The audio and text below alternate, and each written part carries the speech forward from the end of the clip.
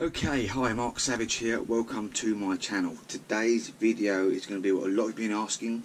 Today's the Variator system and the carburetor. We're going to take both of them off. This is the most reply I give to people when they say their bike's not running very well or they're not getting speed out of their bike, and this is because of the rollers and the variator. It's all jammed up, or your carburetor's not set up right, dirty, etc. So today we're going to just take off the air filter, carburetor and the case and variator with very few tools.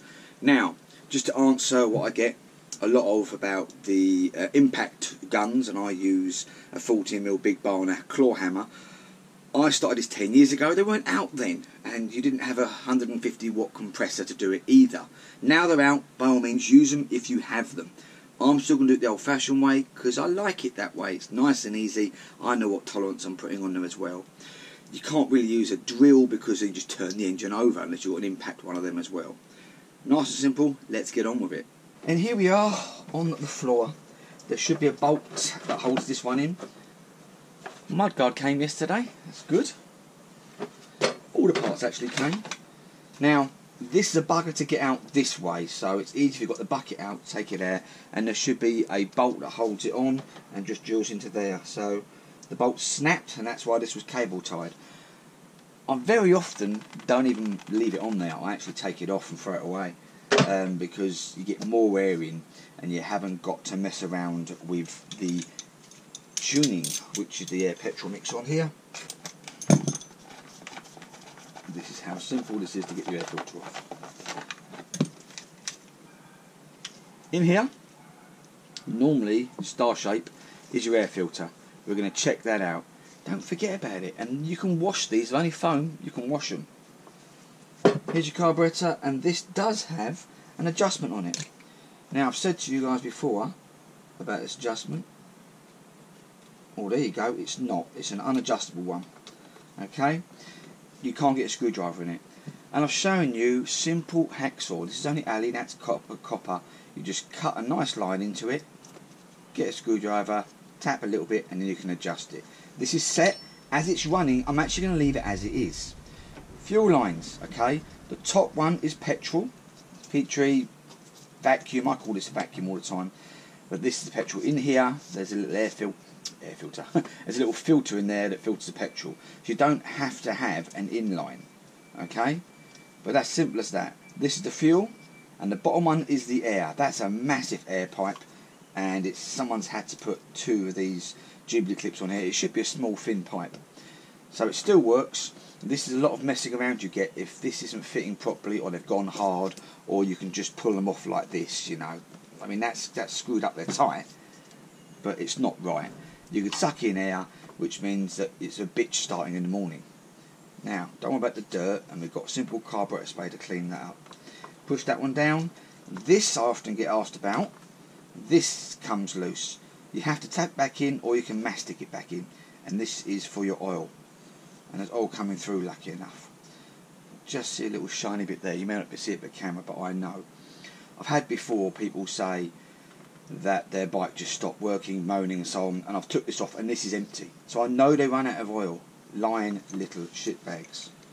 This is just a simple 8mm. So simple, and just comes off nicely. Now what happens to these is they turn, so what you'll get sometimes is where you tighten them up and they keep turning. That's no good. No good whatsoever. Because you're not getting a seal, which means this thing's flapping in the wind. Now, this is your needle. Try and keep things clean, because we're going to clean up with carburetor spray anyway. But this is what you want to take out, the needle. There are settings you can do this. I wouldn't mess with it. In here, there's this needle here. You can take this off by running the spring up and putting it down again. And this needle you can adjust, but that's a nice straight needle. Don't worry about it moving at all. Nice straight needle. I'm not going to mess with that whatsoever. We're just going to plop that down here nicely out of the way. Now we've got the carburetor. This is your auto choke, dirty cover. Take that off as well. So it is really, really simple to get this carburetor off. Give it a little clean. Now when I still tight. When I started this bike up, I decided to rev it the other day, and it revved up and hit a peak, normally they'll keep going, you know. This did not do that. This just revved up and hit this little peak. Now the young girl said to me she was getting 45 miles an hour out of it, and that's not bad, you know. That's quite a good speed. They will go a little bit more. I had some arse say to me, my AC one will piss over yours. It's not a bleeding pissing competition, you fool. I'm just saying generally the AC ones are faster. Some dicks out there. Oh, I had another troll yesterday moaning about Moped. On the bloody logbook. I'm going to get out my pram again. Fucking idiots. Right, that's got petrol in it, so we're just going to put that there. Okay? Might change both of these yet. Now, somewhere in there, remember this is going to be full of petrol. Somewhere in here is two little screws. Hopefully they're not rounded, which looks like they are. Oh, there we go. One. And we might as well clean all this up, mightn't we? Anything boring, I'm just going to fast forward the little bits like I'm doing these screws, because, well, that's lucky they've both come out really, really, really well. Now what you don't want to do is get any of that detritus, I love that word, detritus. You don't want to get any of this back in the carburetor, okay, because that's just going to go crap in there. Just clip there. So we want to just, while we can, just get rid of this. And this just wiggles out. Now you can adjust these by turning this round, but as we know it runs perfect. We're going to clean it up. Right, I've done hundreds of these. There's that little bit there you cannot adjust. Hacksaw it, you can adjust it. That's your idle adjust there, and all that does is put the screw in and out. And that's what often bends the needle, because people put it all the way in stupidly. If you're going to adjust this, remember where it was. Screw it all the way in, and take it out again to remember where you are. Okay, this is going to be full of petrol. When you turn upside down, the petrol will come out. Not that you can see on camera, but the petrol's nicely coming out. And there we go, petrol out. Good screwdriver, bit of leverage, and there we go. You don't need all the time to replace the little gasket in here. You don't. I've done it many, many times. If you're back on and off and on and off and on and off and on off, etc., then yeah, it's going to be a bad idea. And that's nice and clean. People ask about this jet. Oh, it's the idle jet. I mean, I don't mess with that one. That's the main jet I'm looking for. Bowl's nice and clean. I mean, this is a good, healthy one here. Let's just take this out and see what it is. It wasn't actually very tightly in, but it's not in the day. And that's 56, so it's nice and standard. So I'm going to put that gently there. I'm now going to spray in here, all around there and here. Now, some people say about the float, my carburetor keeps leaking petrol. It can be this, if you suck this and stop and suck, start. Done videos, watch them. Remember to have this bit round here. I'm just going to clean up everywhere now. I'm going to spray that nice and clean, and then we're going to get that back on, and then we're going to get this off. So, watch the carburetor videos. I'm not going to bore you anymore with this one. Next come on, this will be back on here, nice and clean, and then we're going to get this off. And just put it back on again exactly like I just took it off. If you've buggered it up, and these now are rounded from here, you can get a nut this side, get a longer bolt and put them through. They must be tight, have to be tight. And notice this hasn't got the little ring round it, it's got this one here, it's brilliant. Just that gasket there sometimes doesn't work that well. But we're going to clean this up. So when you come back, that's going to be back on. Carburetor clean, back on. This is the part people often get wrong. Has to go this way, not the slide way. And then it just sits in. Okay? Now, what often happens with this, and it's going to be a bit of an odd one to get the camera in now, I know, but can you see in there? What often happens is this doesn't go nicely down. it hits in there. Hopefully you can see that. That's what happens. Okay, it has to go all the way nicely down. If it's jamming up, that's why when you start it and it revs excessively. Don't forget to put that one on. And I've put a new pipe on here that's nice and secure. And this is the one you suck to prime the carburetor, like in my bloody videos. Watch them. Okay, what you didn't see me do was take out the float, take out the adjustable idle here, and the idle jet. You didn't see me take it apart. It's on my videos. And this, what I said, going in there, it has to slot back into the jet. What it often happens, it does all this business. It's got to go nicely in the hole without being rude. And it had a 56 standard jet in there. And it had a 56 standard jet. So this is a standard jet, standard carb, everything standard. This is a standard air filter. It's not oily, which means it's running fine, a little bit there. I'm going to wash this in just ordinary soapy water, completely dry out, put it back in the box and put this back on. I know this will run. What we're going to test for is whether I need to put this back on or not, whether it runs better without it. And it's got the sports exhaust. I think so anyway. So we're going to clean that. And then we're going to get this bit off. So there we go, a few bolts out. Remember which bolts you took from where, because these most certainly are not original. And they're supposed to be this sort of size. Someone's re-drilled them and tapped them and done a good job, to be honest with you. You're never going to have all of them out in here, never. It's just not going to happen. And let's just wiggle, wiggle, wiggle, wiggle out. And there we go. Very nice kickstart system. Not damaged at all. It's nice to see. All we're going to do this is clean and blow it over. Clutch. Well, couldn't say. It looks alright. Belt looks good. We're going to have a look at this now. That is not an original Speedfight nut on there. Not at all. There's a Bendix. I often go on about these Bendix about them. It just sits in there literally like that. That just flicks out when it needs to electric start. But yeah, I'm not impressed with that. That's not an original one. Someone's done a bit of work done to that. It should be 12, 14 or 13 mil. So it's a 13 mil. So I'm going to claw hammer, as I said. It is just nice and simple. Put everything in the bloody way. Just get the old claw hammer in there, push your foot up, get the bar on there, and just leave it undone. Okay? Nice and easy. We'll get it off. And we're going to have a look at the rollers. Although it really does look very clean.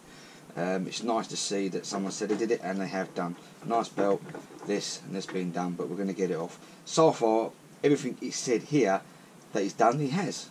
Quite impressed. So as you just see, that nut I said wasn't original, wasn't a nut, it was actually onto a bolt. Never ever seen that before. I took the cover off really cagily, and I'm just glad I put it all back on. You can see that. What you should have is this. That is your crank, and this is the nut that normally goes on. Someone has redone all this so that now the bolt can go in there. Rollers are fine as you see. A little bit of powder, cleaned it out. Just follow the usual videos of the variator system. The rollers were okay. Quite surprised really, but that someone has done a lot of tapping and dyeing there.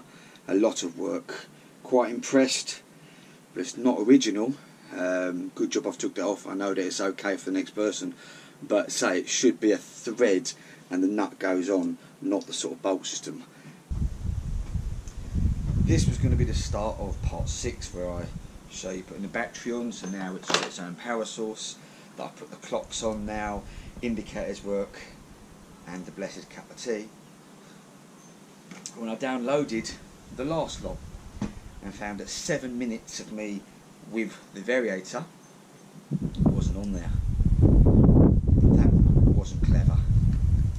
So far this microphone, if it's windy, then I put the wind mode on and no one can hear me. GoPro 5. I'm not going to take it off and show you again. That job there was not a cottage industry, you know, a guy in a shed. That wasn't. That was pristine engineering, master mechanic job. I wouldn't have attempted that. I would have split the engine, took the crank out, put a new crank in, done it properly that way. This person just an amazing job of it. I have to say, an amazing job.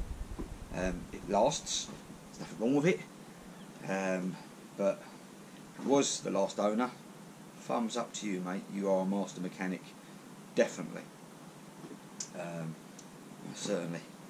Anyway, what I've decided to do then is, rather than having another video, I'm just going to slap all the panels on, put the stickers on, and show you it running on this video. So it'll be a little longer, there'll be 5 then, and then we get onto the air rocks. So, yeah. Front mudguard on, sprayed over, front on, it's not moving anywhere. This side went well, that's all nicely done. Screws where they're supposed to be. This is all on properly, that's on properly. So I put one screw here, this stops this from coming out, and that's screwed on. There's all the side now, it's quite pretty, just sprayed over. And say the original airbox on there as well. Tyres good, brakes good, a few little decals. So I still love the seats, done such a good job of that. But again, all on nicely. Indicators on. Pop that out, I might have to take that off again. Screw in there. They're not the prettiest, I know, but at least it's solid, you know? Same as this one there. This was cracked, wasn't it? I left a little bit of crack there and put a screw in there, and this had nothing here, but again, it's solid. Same as this one, screw in there, that's on there. Not the prettiest, but it's still on. And these are on as well. This side is cracked, but again, it won't move. It's solid. So, the exhaust looks better black. And the bike, well, it's solid, isn't it? That's the main thing. Backlight was just a bulb, got that sorted, and she runs.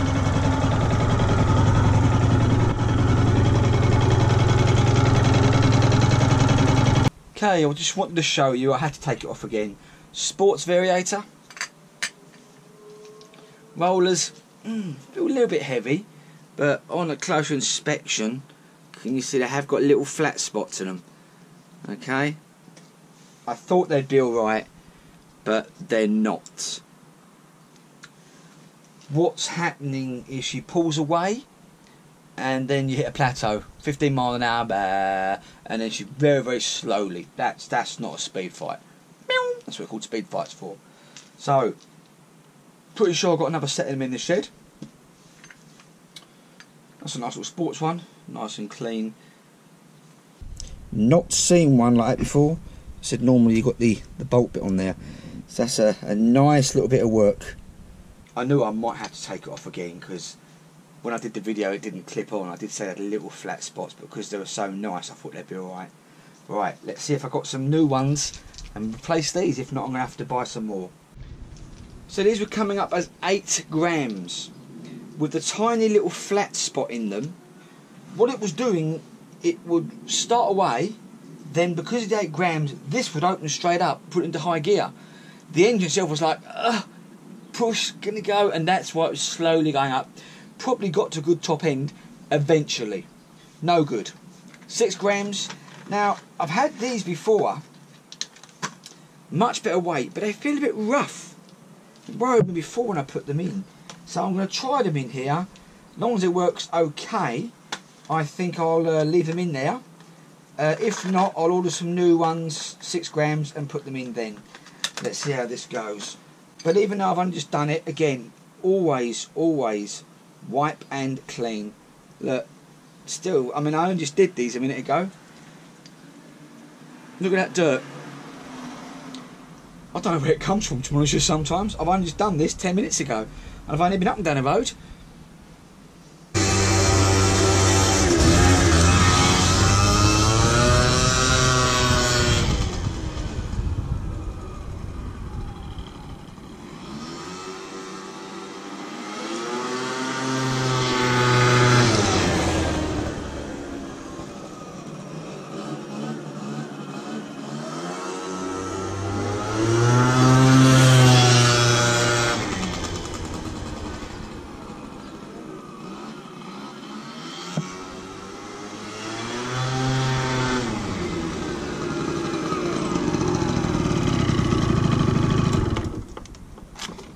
And there we are, 6 gram rollers, much better pull away, takes off really nicely, job done.